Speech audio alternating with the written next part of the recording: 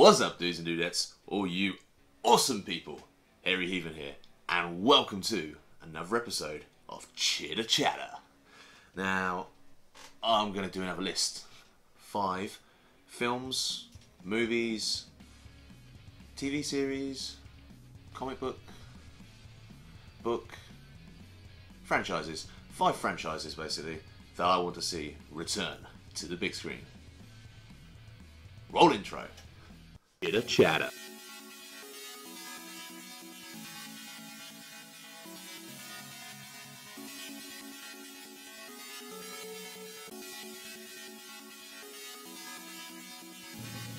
Chitter Chatter. Right. For some time now, us geeks, nerds, fanboys, fangirls, we have been treated to a massive mountain of nostalgia. Now, I mean, for some time, I'm talking the Batman Dark Knight coming back, so Batman came back. We've had Star Wars, Star Trek, Ghostbusters, Teenage Mutant Ninja Turtles, Power Rangers. There's a new Pokemon movie coming out next month, guys. Come on. How well have we been treated? Now, I want to give you my 5 franchises that I want to see return to the big screen. Or a little screen, I don't mind. Can be a TV series, as long as it's got a big budget, like Game of Thrones style budget, or Walking Dead, something big. But, let's break into it. Number 5. Willow. Any of you guys remember Willow? Willow. So, May 20th, 1988. It was a story by George Lucas. And it starred Warwick Davis and Val Kilmer. Now, I watched this film so many times as a kid. Absolutely loved this film. It's an amazing fantasy film. Those of you who haven't seen it, it is a really good fantasy film. It's got pixies, it's got evil queens in it, it's got sorcerers, it's got warriors. It's almost like a typical fantasy film. It's a typical fantasy film. That's basically what it is. It's like a fairy tale, like Brothers Grimm sort of fairy tale fantasy with monsters and sorcerers. It's about a child that was found, I think it's floating down a river, and they save this child. The child's destined to destroy the evil queen or something and become the good queen of the land. Blah blah blah. It's found by Warwick Davis, who's a little farmer in a village. Quite literally little. I didn't mean it that way, but yeah, he's a little farmer in a village. They're all little folk there, like hobbits sort of thing they are. And he takes the baby, goes on a quest to take the baby to someone who can take care of the baby. And it's all about a journey, like any fantasy film. But there was never a Willow 2. I never understood that. The first one was so good. I loved it so much. Never a Willow 2. Why not? Why no Willow 2? I just don't get it. But, come on guys. All this revitalising that's going on with all the new films coming back again, or the old films coming back but new, redone, second ones. I just seen Blade Runner 2049. Second one. It was a brilliant film. Absolutely amazing. The storyline was still good. Come on, there's some good story writers out there. Let's get these films brought back. So that's number 5 on my list. In at number 4. The Fifth Element. Oh, what a film. Now, Fifth Element was the 7th of May 1997. It was an English language French film. It was directed and co-written by Luc Besson. Now, Luc Besson, probably know him from things like, at the time, it was things like Nikita. I'm sure, was it Taxi he did? I'm trying to think now. It's definitely Nikita. I think it was Leon, Portrait of a Killer, something like that. But Fifth Element is really good. He also, he did Lucy, is the most recent one he's done. The sci-fi film. Fifth Element. There's nothing to say bad about it, I don't think. Absolutely loved the world. The visuals were amazing. Storyline was great. The creatures in it were amazing. Actors in it as well. How good were the actors? Bruce Willis. Yippee-ki-yay, mother. Yeah. Yippee-ki-yay. Beep, beep, beep. Just beep out everything else I said. I didn't say it though. Yippee-ki-yay. Gary Oldman. To me, he's Sirius Black. Mila Djokovic. Resident Evil. Another good franchise. Its ending though, I still need to catch up on the last couple actually. I haven't watched the last couple of I almost said Evil Dead. I don't know why. My brain was thinking Evil Dead, but it's Resident Evil. I haven't seen the last couple. I will have to catch up and watch that because I did enjoy it at the time. But let's get back to Fifth Elements. Oh, Chris Tucker. Chris Tucker's in it as well. Chris Tucker from Rush Hour. Yeah. I love this film. Again, Corbin, Dallas. What a character. Really enjoyed that. Kind of reminded me of Bruce Willis's character in... Oh, what was it called? It kind of reminds me of the character he plays in Die Hard. You have no idea how long it took me to think of that. I have no idea. I was thinking Lethal Weapon. I was like, no, it's not Lethal Weapon. That's Mel Gibson. I was like, what is the name of it? But the character Bruce Willis plays in this film reminds me of the character he played in Die Hard, but in a futuristic setting, which is absolutely amazing. Love that film, and I would love to see it return to the big screen. But that is number 4 on my list. Let's get things rolling and go on to number 3. Reign of Fire. Now, this was kind of hit and miss by a lot of people when this film came out. So, July 12th, 2002, and I remember going to see this in a cinema, and I think I was excited. But then, I mean, those of you who haven't seen it yet, Reign of Fire is a post-apocalyptic film with dragons. Dragons! Now, I mentioned this before. I'm sure I've mentioned it in a few of my films, a few of my YouTube videos I do. So, anything with dragons is better. You cannot have introduced dragons to something and make it worse, unless you have really, really terrible CGI. In which case, I suppose you could. Yeah, yeah, you can. But Reign of Fire it's a really good story. It was a little bit. The story could have been a bit better, I think. I think it could have gone a bit better. It did. There was like dragons that I think at the beginning they tried to introduce it. I have to watch it again. I'm sure they introduced it as they eat ash, which so they burnt everything, then they ate the ash, and then towards the end they started eating each other because they're cannibalistic. It's like, but they weren't burning each other; they were just eating them. I was just like, oh, okay, this is so they can eat meat. That makes sense for a dragon for me. But either way, I really enjoyed it, and there were some good actors in that. I mean, at the time they were up and coming actors, but actors in that. So you had Matthew McConaughey. All right.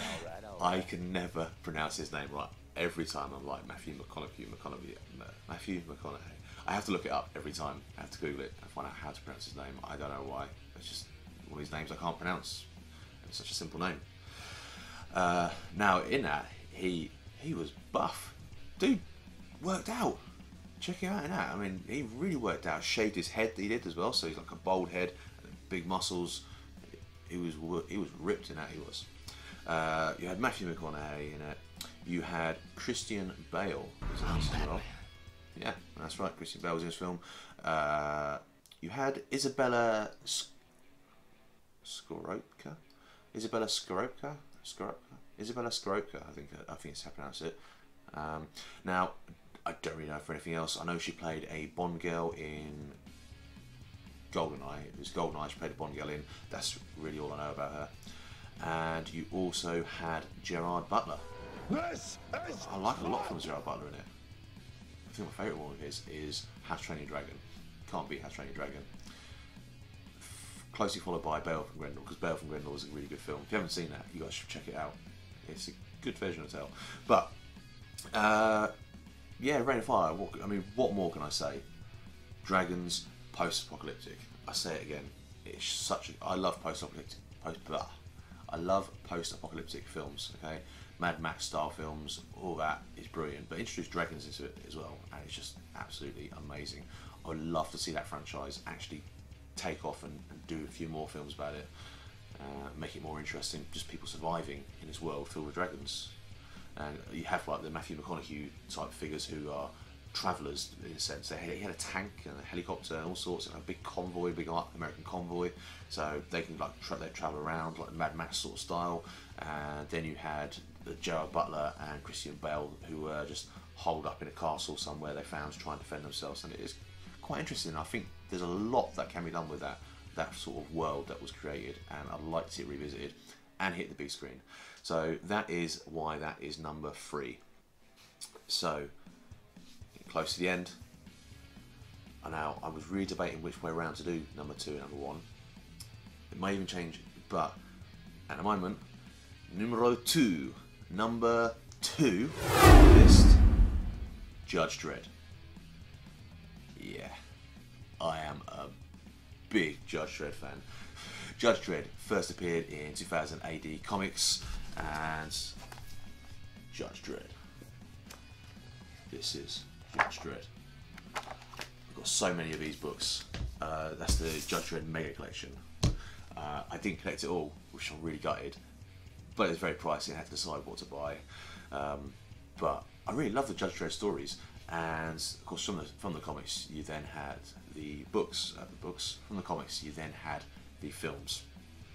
1995, Sylvester Stallone. I am the law. It's a good pleasure of mine. I actually really like that film. I like the visuals in it. Rob Schneider was in it a bit too much, I think, but he was funny still. I did enjoy it. I enjoyed it. It was very Hollywoody. It was very family friendly, not very bloody at all, not very violent. But I did really enjoy it actually. It's a big pleasure of mine. But then you had the 2005 Carl Urban Spock, we're trying to save you, Judge Dredd. Now this to me is what I pictured Judge Dredd actually being like, and I absolutely loved that film. It was extremely visual, extremely bloody, extremely gory, extremely violent, but it's how I pictured Judge Dredd, and I absolutely loved that film, and I thought there was going to be more. I really thought there would be more. I mean, this was 2005. Now we're in 2017, almost 2018. I thought by now we had another one. I'm not sure. I have to look up and find out what happened. I don't know if it was a flop in the box office or a box office bomb, as they call it, or what happened. I really thought they would keep going with this franchise because it was such a good film, and I want to see more. The Carl Urban version, and I really enjoyed that. You introduced Mama. Now in the Judge Dredd books, there are so many characters, and there's a lot of gang wars on it as well.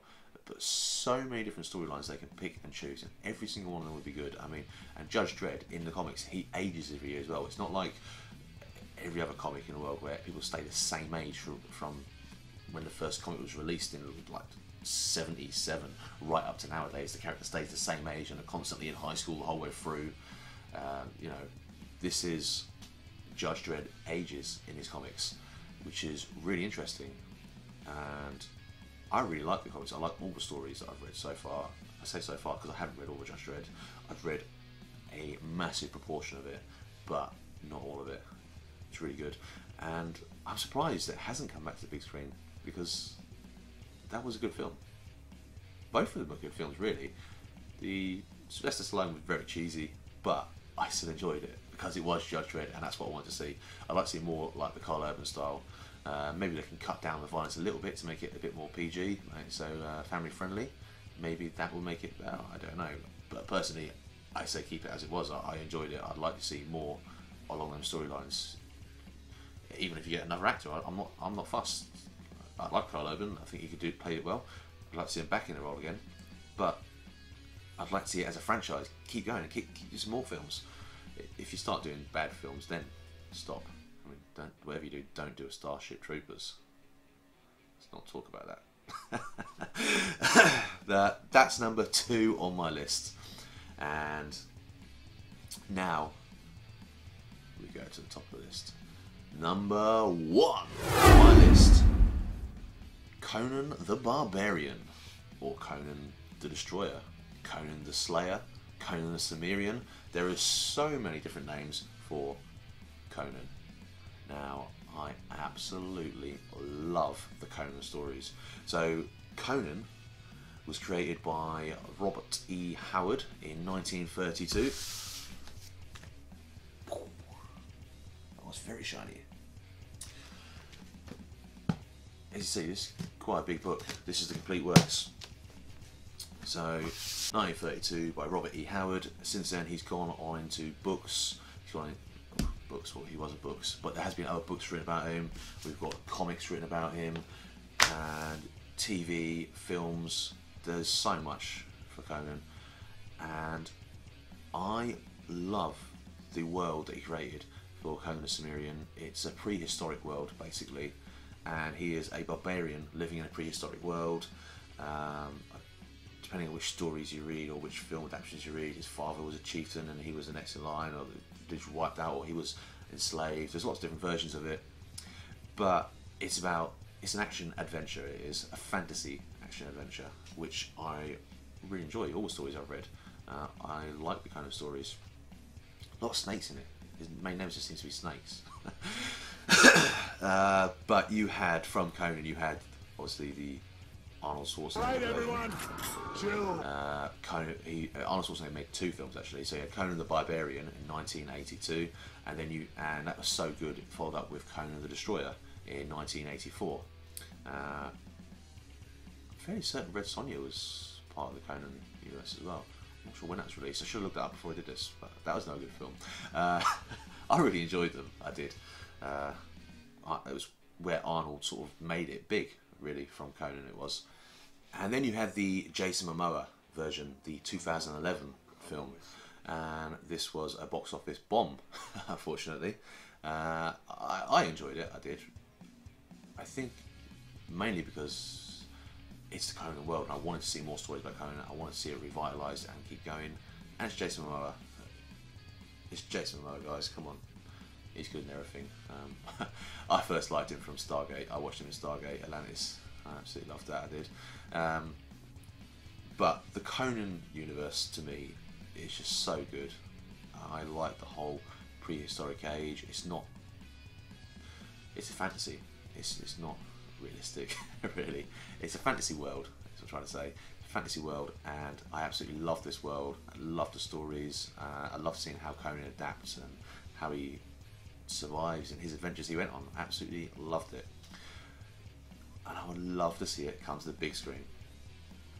But guys, this has been my top 5 franchises I want to see come back to the big screen. So, have I missed anything? Let me know. What do you guys think? Did you agree? Are they good 5 franchises to come back? Would you like to see come back? Have I missed anything? Is there anything you guys would like to see come back? Comment down below. I'll always get back to all your comments. And guys, if you have not subscribed, hit the subscribe button, and once you've done that, hit that bell icon so you can be notified every time I upload. I upload my unboxings a few times a month, and the occasional vlog here and there, and this chit chat show I will try to do fortnightly, I'd say. I'll go fortnightly. I would like to do it weekly, but I'm pretty busy, so I'm going to try for fortnightly chit chat shows. But that has been this episode of Chitter Chatter. 5 franchises I would like to see rebooted. So, like I say, guys, comment down below. Do you agree? Do you disagree? Come on, let's get discussion going. But, till next time, guys, take care. Ages